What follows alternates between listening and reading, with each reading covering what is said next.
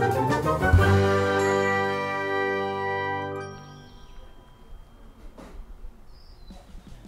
my name is Elise Matan. I teach Budding Einsteins at Think Academy. During Budding Einsteins, we like to do a big introduction of the major scientific topics. So over the 6-week span of the camp, we'd like to dive into biology, chemistry, physical science, the 5 senses, and just give students a basic understanding of what the different branches of science are and that different scientists do different things.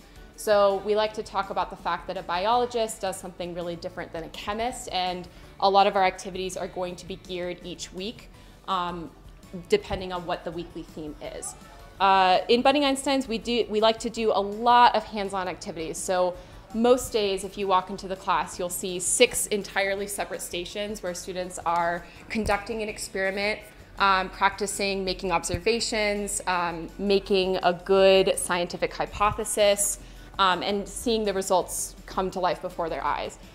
We like to do a lot of hands-on activities and art projects that involve a lot of our scientific principles, and we make a lot of crafts that they can take home to bring the learning home with them as well. So we hope that by the end, even if they don't remember every single core concept, they remember the excitement of seeing a surprising result happen in their experiment, and that they remember that it's okay to make a scientific hypothesis that might be incorrect, but might teach you a lot about the process along the way.